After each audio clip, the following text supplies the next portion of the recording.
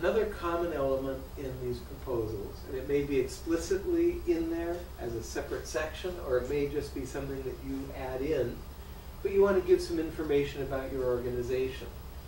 Essentially, they don't want to give money to just a person. They want to choose an organization because an organization is sufficient as a platform for developing these projects.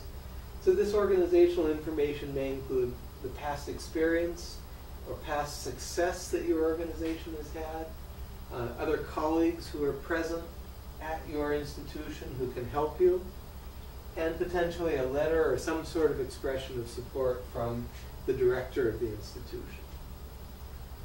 Again, let's look at some examples.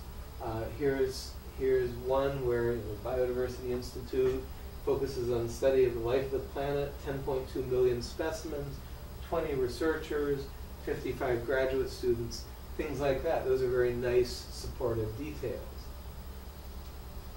In a National Science Foundation proposal, you have, again, a very formal statement, laboratories, computer facilities, office facilities.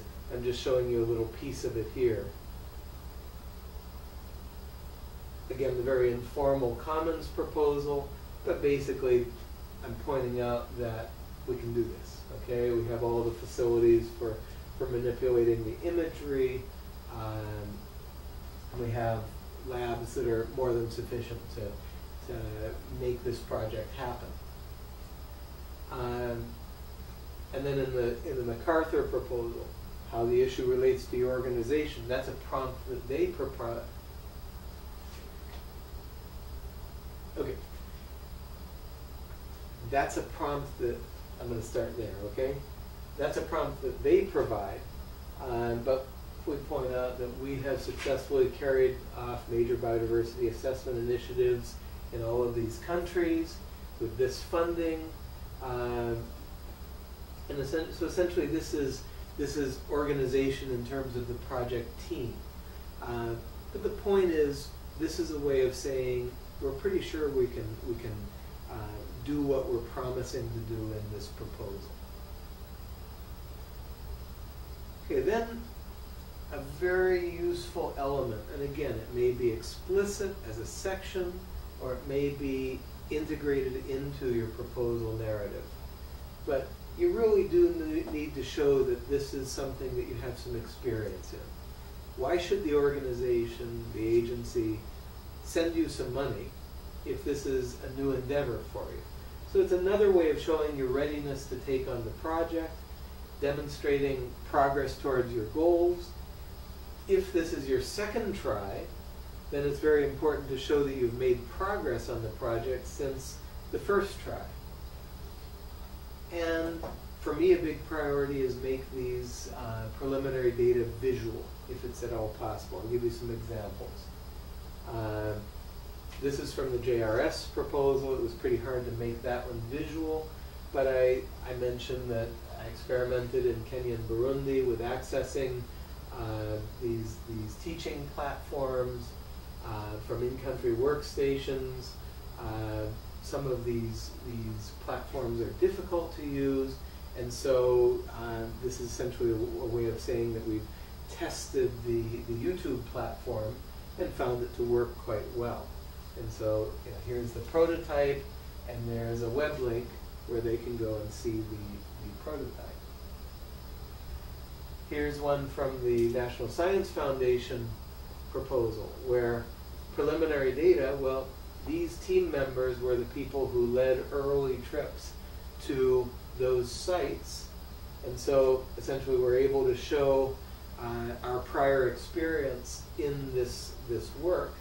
And then here's an analysis of land use change around one of the sites in Peru, and so we're able to show that we can do the remote sensing part of the project.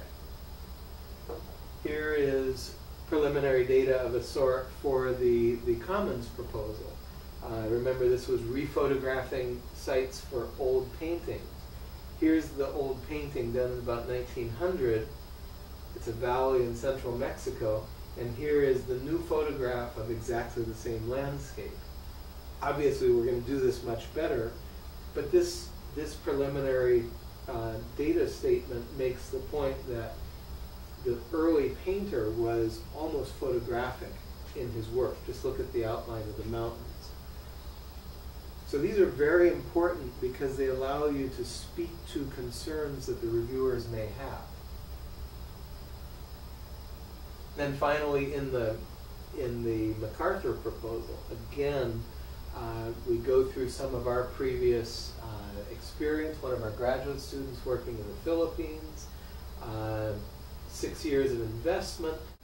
Notice that we're not only speaking just to general experience, but this is tailored to, in this case, the priority is conservation and sustainable development. This statement is very, very tailored to conservation experience and conservation background at my institution. So this was a very important, essentially, customization of a statement of how proud we are of this institution. Okay, last element is broader benefits. Nobody, I believe, nobody in the funding world wants to just give you money and see one published paper appear in the literature. Rather, the funding agency wants to see that small investment or big investment that they make turn into an even bigger benefit. So what else does the organization get for its investment? Many times it's not the real reason why you win or lose, but it can tip the balance if maybe your proposal is on the fence between getting funded or not. And these extra benefits can make a lot of difference. So some common ideas are training students, public education, and assisting in kind of other aspects of public well-being. It might be health, education, cultural resources, conservation, what have you. But you need to think, okay, I'm doing this project. What other benefits are there that are certain to occur and that really look good and that the reader, the reviewer, will be happy about seeing those benefits included? So here are some examples. Here, for the JRS proposal, it was actually pretty easy because we're saying we're going to make teaching resources available worldwide. So that was a pretty simple one. In the National Science Foundation project, this was actually a very nice one because it had direct public health implications, even though it was a biodiversity proposal. Also, it will inform biodiversity conservation. It combines expertise across many countries, cultures, and domains. It will develop new biological collections, and it will support undergraduate education and research. That was a big proposal, and so we had to give them a long and detailed description of all of these different other benefits. For the MacArthur proposal, we focused quite a bit on training. We planned 3 levels of training as part of this project. And that was essentially one focused benefit that we were going to offer back.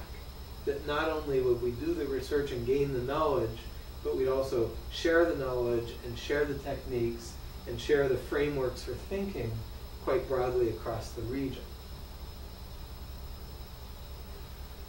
Okay, so those are those 7 elements that I promised you at the outset. Different proposals will have additional elements. For example, commonly you'll see the request for a timeline. Essentially, when do you plan on getting each thing done?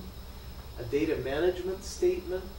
That can be as simple as I'm going to put my data in access databases, but I personally would prefer some vision to sharing your data. And so essentially that data management statement ideally will turn into another benefit because you're saying not only are we going to accumulate this information, but we're also going to share this information. And then oftentimes you have to give various certifications and commitments. Maybe the director of the institute has to commit to releasing your time for this project. Many times there are institutional level certifications like This is a not-for-profit organization or something like that. Don't miss those because they can be really critical. So, just some last details. And many of these details you can refer to the separate set of classes that I've developed for the Biodiversity Informatics training curriculum, which focus on publications. It's the same idea. You really have to make this attractive. So when you're writing your proposal, remember, a proposal is not going to be published, so we don't need to worry about paying for color illustrations. But color is a two-edged sword. The big benefits are that color is visual, it's attractive, it's convincing, you can communicate more in a little figure. But always remember, there's another side to it.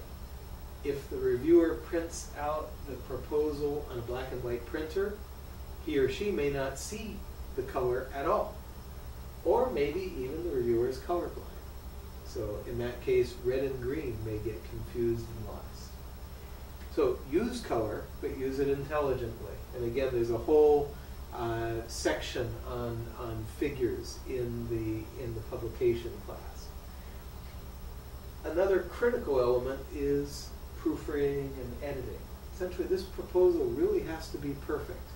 And you might think, well, it's not going to be published. Why should I get every detail perfect? And the simple answer is you're trying to convince somebody to give you a lot of money. So you really do need to put a lot of time and effort into reviewing and editing your proposal so that it is clean.